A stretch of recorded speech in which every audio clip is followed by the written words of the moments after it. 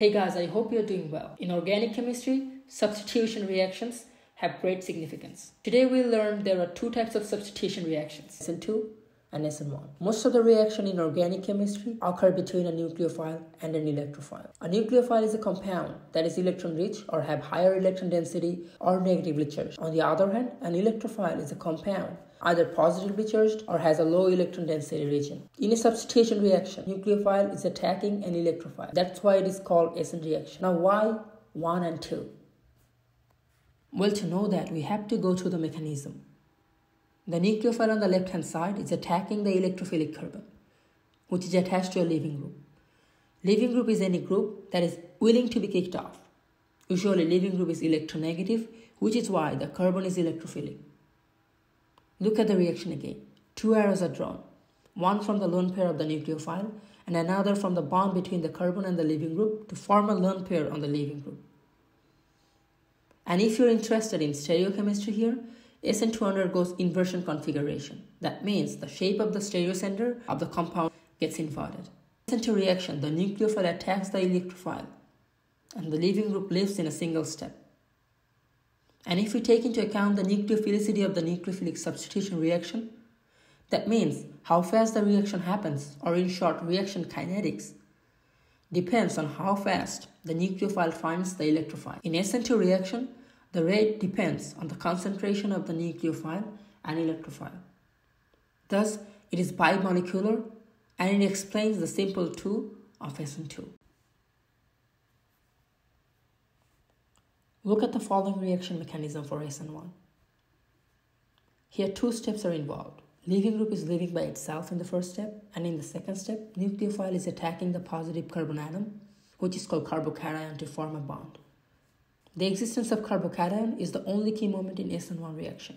And if you're interested in stereochemistry, it forms product by racemization, which means it has the probability of forming products of both configuration due to the carbocation's trigonal planar shape because of sp2 hybridization. SN1 only depends on the existence of the carbocation, and that forms in the first step out of its two steps. The second step is very fast and thus irrelevant. So the first step determines its reaction rate and explains the 1 of SN1.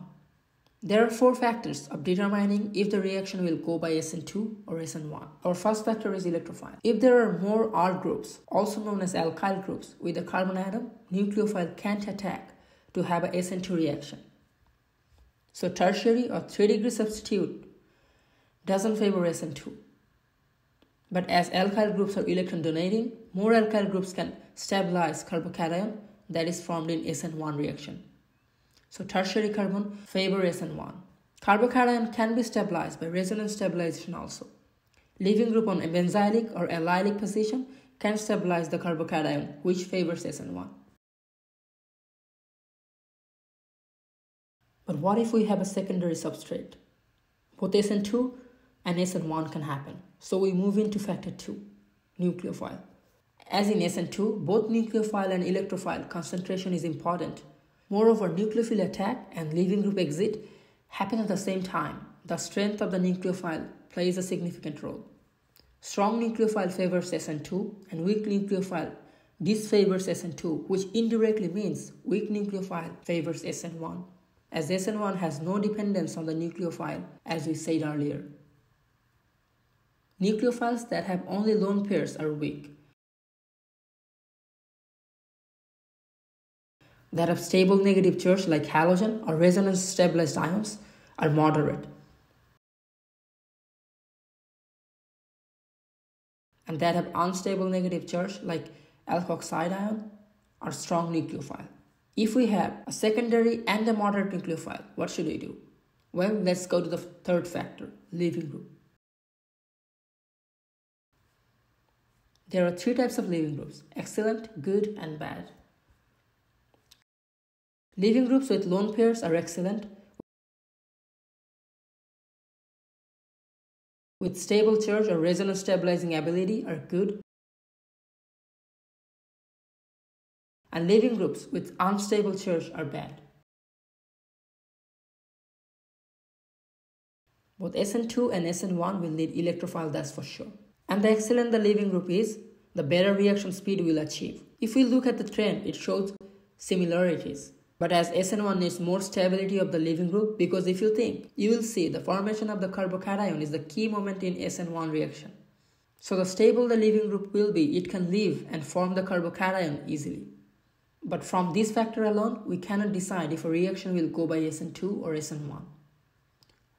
With saying that, let's go to the factor number 4, which is solvent. We always need a polar solvent in nucleophilic substitution reaction because of the polar nature of electrophiles, nucleophiles, and the leaving groups.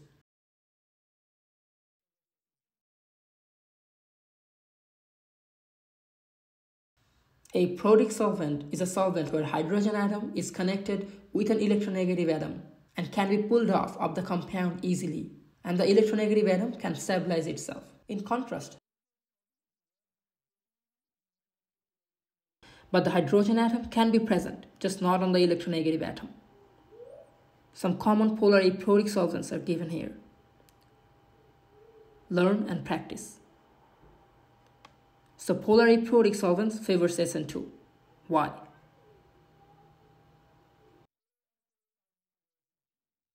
Well, solvent creates a solvent shell around nucleophiles. When nucleophile is dissolved in the solvent, it's harder for a nucleophile to attack the electrophile by having an obstacle like this. Polar aprotic solvents are not good at creating solvent shell, and in SN2, the nucleophile is a factor to speed up the reaction rate. So whenever the nucleophile wants, it can go attack the electrophile.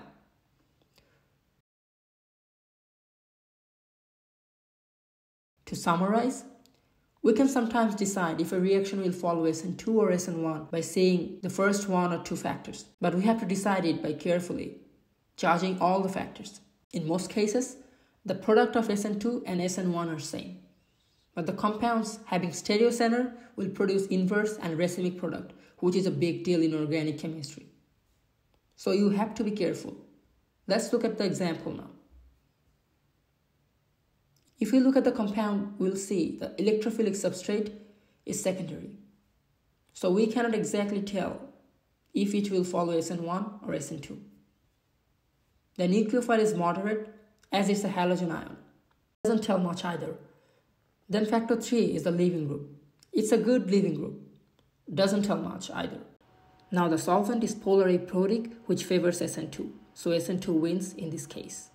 That's all about SN2 and SN1 reactions today. I hope you guys have understood it properly. Go through your textbook and learn more. See you next time.